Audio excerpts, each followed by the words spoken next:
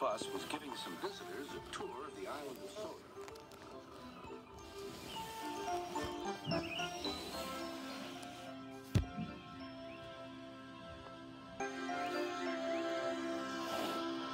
It was their last afternoon, and Edward was preparing to take them to meet Bill and Ben. He found it hard to start the heavy train. "Did you see him straining?" asked Henry. "Positively painful," remarked James. "Just pathetic," grunted Gordon. "He should give up and be preserved before it's too late." "Shut up," burst out Duck. "You're all jealous. Edward's better than any of you." "You're right, Duck," said Boko. "Edward's old, but he'll surprise us all." "I've done it. We're off." "I've done it. We're off," said Edward as he finally puffed out of the station.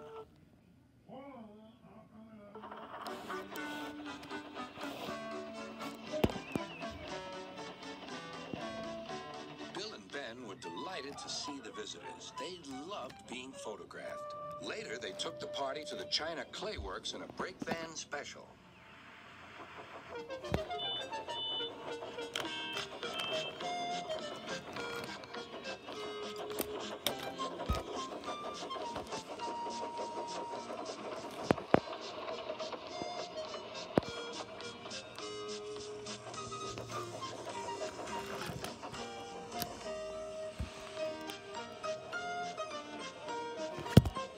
Everyone had a splendid time, and the visitors were most impressed.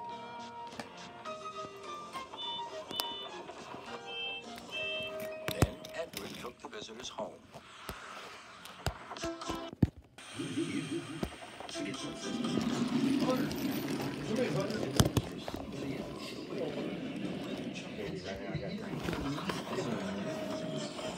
Wind and rain buffeted Edward.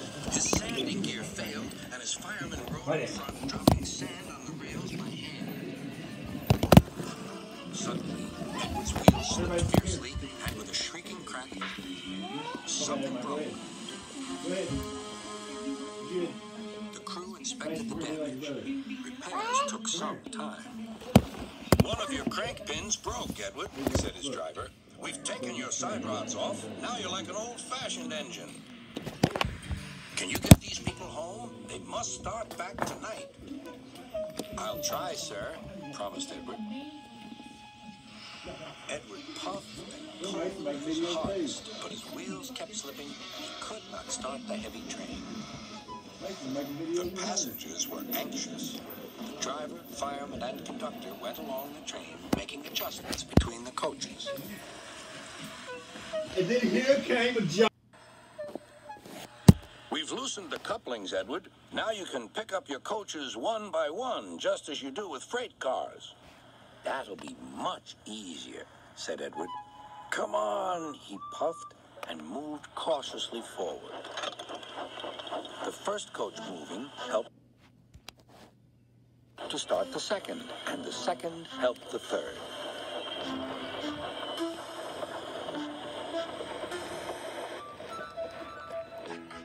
"I've done it! I've done it!" puffed Edward.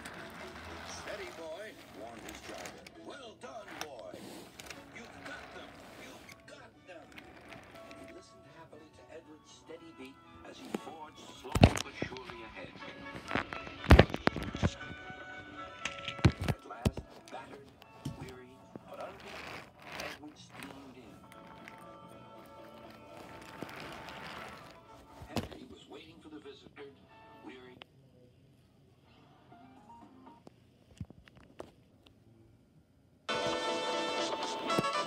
Henry was waiting for the visitors with the special train. Beep! Beep! Sir Topham Hatt angrily pointed to...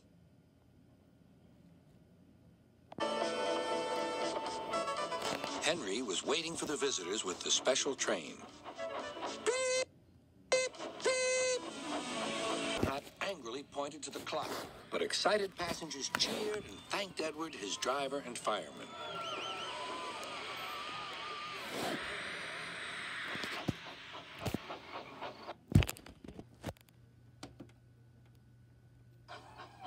Duck and Boko saw to it that Edward was left in peace. Gordon and James remained respectfully silent.